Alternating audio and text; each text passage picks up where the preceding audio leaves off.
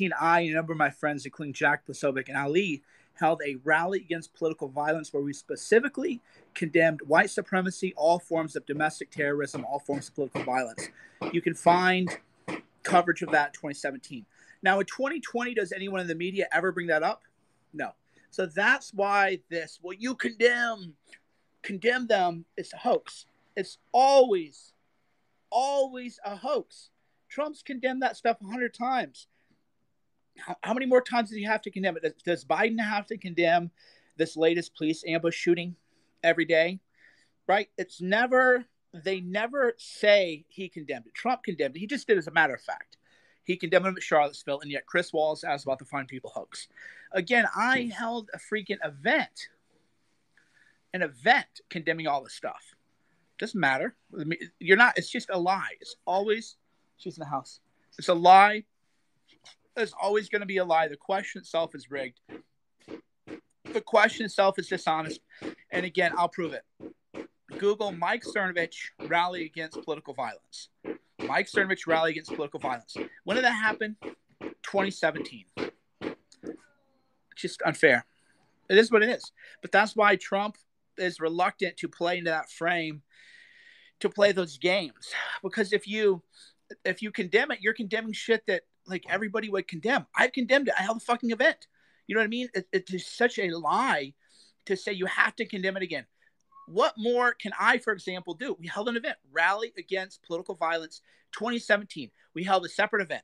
We said, here's the alt-right guys. They're having their shitty little event. Here's ours. We don't like those guys. In 2020, The Atlantic, under Jeffrey Goldberg, the same guy who claimed that Trump insulted the troops, released a movie where they tied me to Richard Spencer. They literally put me in a movie with Richard Spencer, even though when they asked me to be in the movie, they promised me he wouldn't be in it. So the whole question, there's always a hoax. It's always rigged. It's always unfair, because you can condemn this stuff 100 times. They'll ask you 101 times.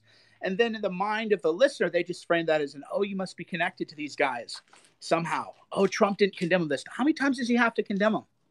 Right? He's done multiple speeches on it, multiple tweets, multiple talks about it. And I don't get 1/100th of what Trump does.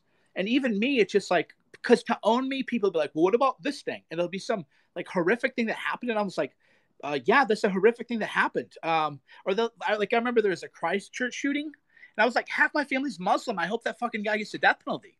But they're like, oh, and nobody's ever like, oh, okay. I thought that maybe I had you read wrong. I thought I had you pegged wrong. Maybe I didn't really understand your point of view. It's like, you're not owning me. It's like, yes, put them to death.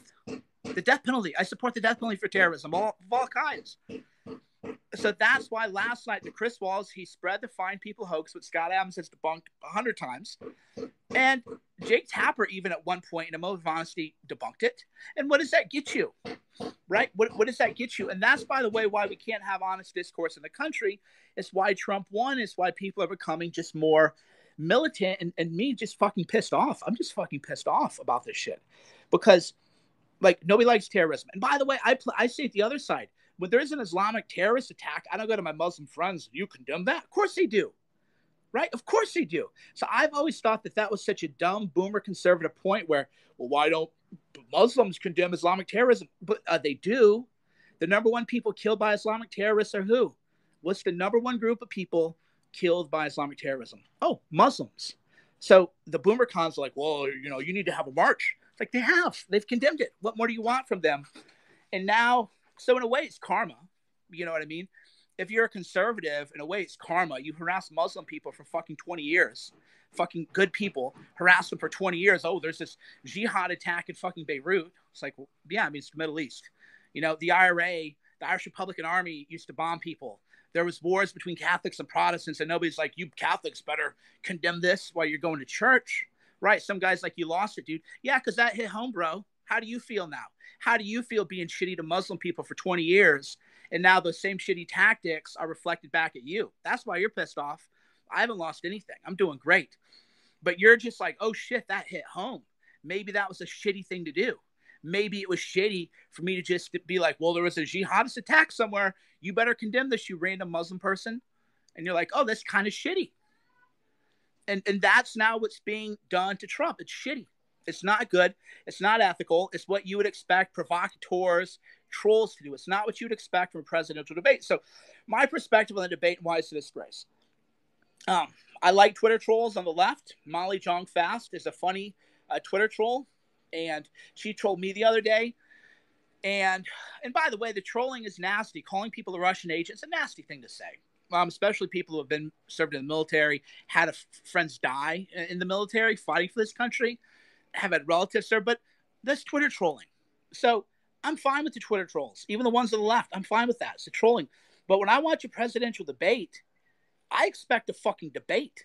I expect the moderator to host a debate. I expect the moderator to be a referee, to call a clean game, to say, no, the fine people think Biden is a hoax, that is a hoax. And to say, no, Biden, that's a lie. And to not say Trump condemned white supremacy for 100 times. The question in an honest debate would say, here's how you'd ask if you're Chris Wallace. You would say, Joe Biden, President Donald Trump had said that he condemns white supremacy and neo-Nazis.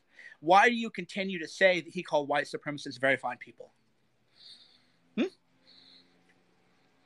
Isn't that the honest question?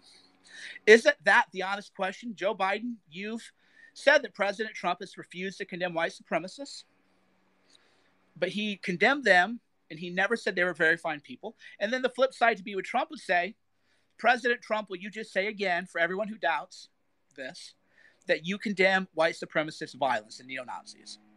That would be how you would honestly pose the question. Instead of this, the Proud Boys. Why the fuck are we talking about the Proud Boys all the time? It's like 50 people, 100 people. That's what like pisses me off so much about the dumb world we live in. In a way, we're all victims of our own making. We are victims of our own making, right? We are victims of our own making. We're getting what we deserve. Why do we deserve better? Why do we deserve better? And so we're here and we're talking about the Proud Boys again. A drinking club. 20 people show up at Portland. Every media outlet covers them in the world. The New York Times, every outlet that should be focusing on big issues with them. We got to talk about them all fucking day. Right? Fuck. Right? Just like fuck.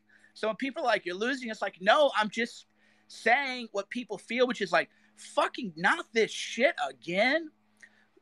It's like a ex-wife that won't go away. You're just like, okay, what more do you want to say? It's a drinking club.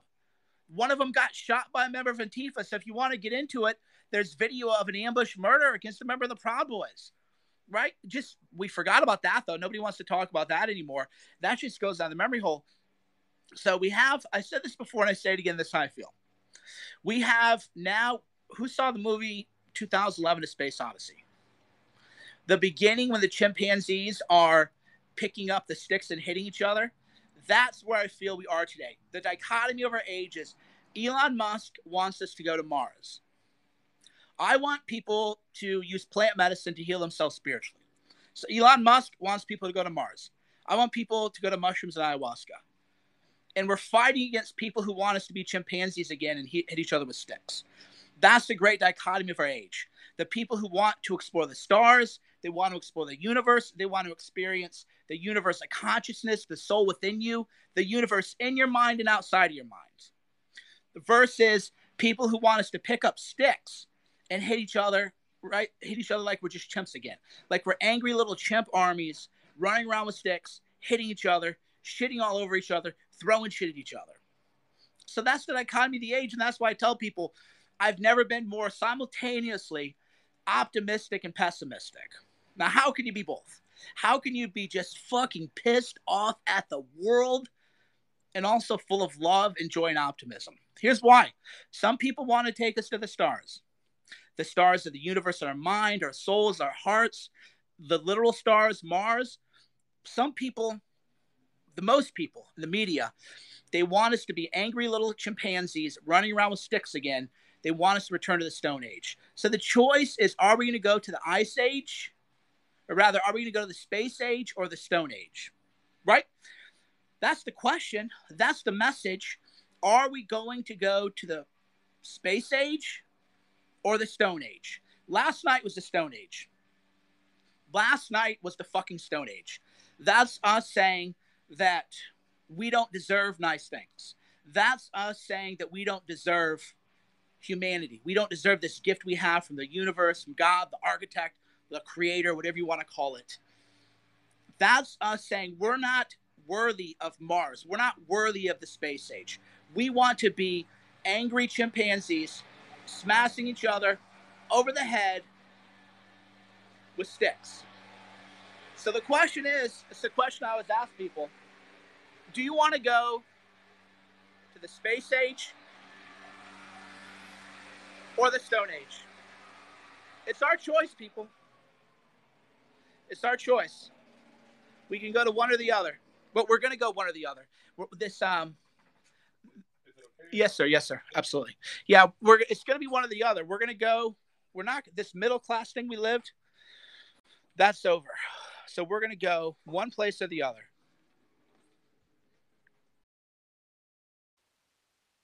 Age or the Stone Age, and that's our choice. And that's why you have to keep the faith. You have to look at the long timeline. You have to look at the trends. You have to realize that there are people who want to take us to space. Right? Mind the universe that exists within us, the universe that exists without us, or do you want to return to base nature?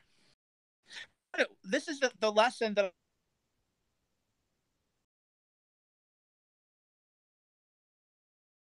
apart from the proposition that what we have is not natural.